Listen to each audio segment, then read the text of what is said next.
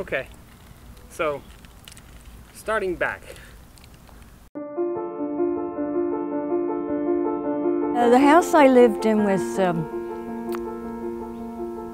I think it was the house that my father was born in Frankfort, Philadelphia. And most kids were born at home, but I was born in Frankfort Hospital, which is still there, by the way.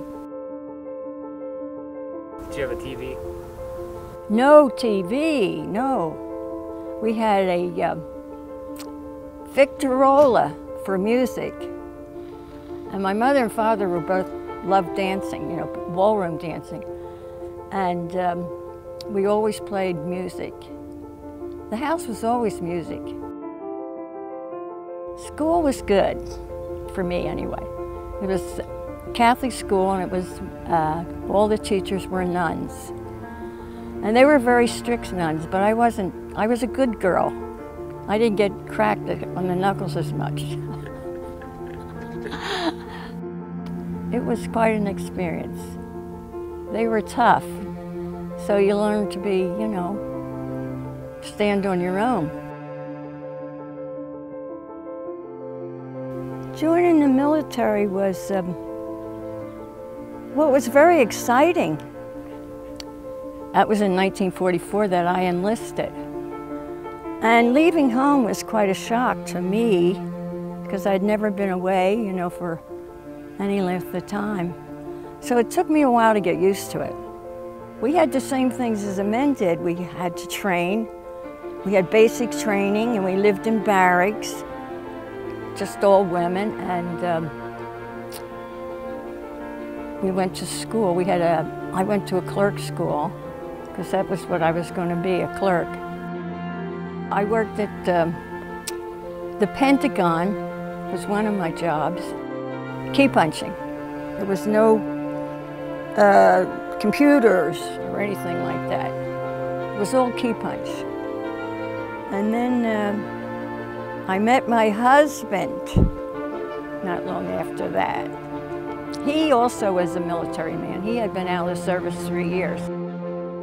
I was one of the oldest people to get married. Most of my girlfriends were married at 19, 18 and 19.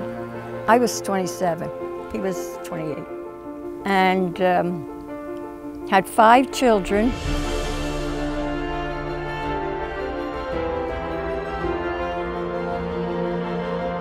We would go on family outings and camping out.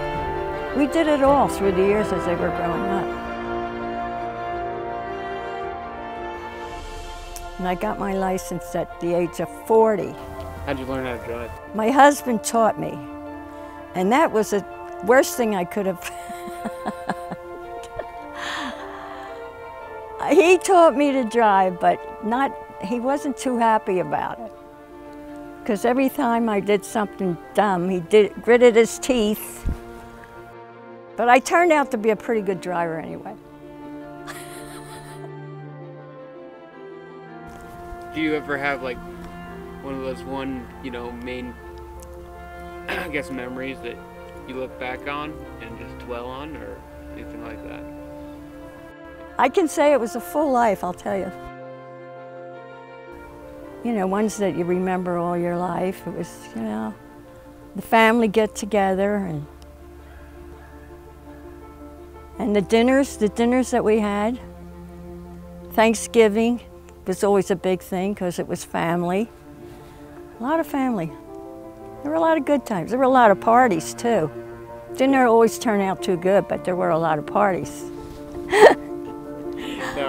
There were little fights. Yeah? They called the Fighting Irish, you know. I guess we're most definitely that. So is there a secret to living a long life, would you say?